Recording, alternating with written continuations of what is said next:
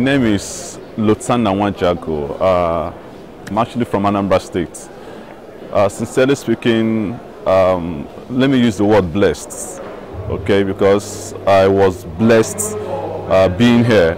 I've learned a lot today, starting from the speakers, those that were invited, to speak on different topics. Sincerely speaking, I was really overwhelmed by the things I heard, and the practical aspect. Aspect of it.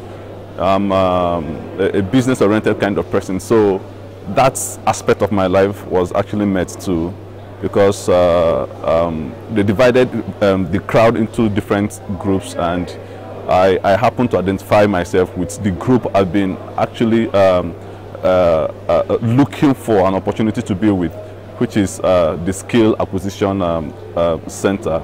And today I can boldly say that I've learned a lot from that aspect too, especially from the building aspect of it. How to do the POP, how to do painting, not just the ordinary painting, but that's international, the acceptable painting. So I've been able to know that, and equally there is promises, let me use the word, a promise to teach us furniture making and some other things that has to do with furniture. So I'm really impressed, sincerely speaking. And the good thing about it is that no one has ever charged us or is charging us anything really. So it's something good. I really want to use this opportunity to thank Golden Hand Foundation. It's a very good initiative. Okay, I know thousands of youths and their lives must have been met, must have been